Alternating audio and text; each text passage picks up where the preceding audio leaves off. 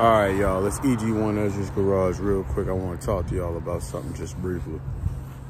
Whenever you see me make a video and I'm talking about car prices, car market, car anything, you getting expert insight. You're getting something you can't really get from anyone else. I'm young, so I'm, using my influence as an influencer to tell others information you wouldn't get otherwise.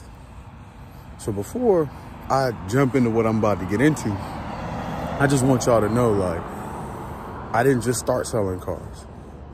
I posted a little vlog on my YouTube Shorts page of how far I've came. I want y'all to go back and watch that. I'll link that in this video. But I'll tell you, whenever I give you some insight, take it for what it is.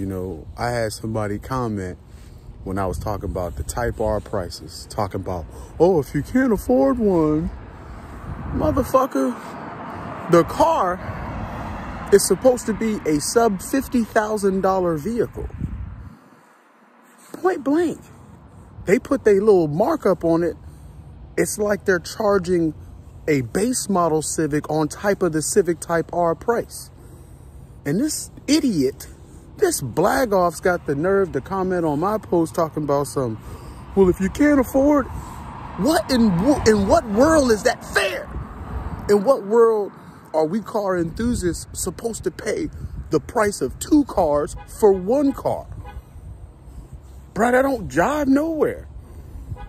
I'm just letting y'all know there's a lot of idiots out here on YouTube who want to be influencers. You can't follow those people. You got to follow leaders like myself.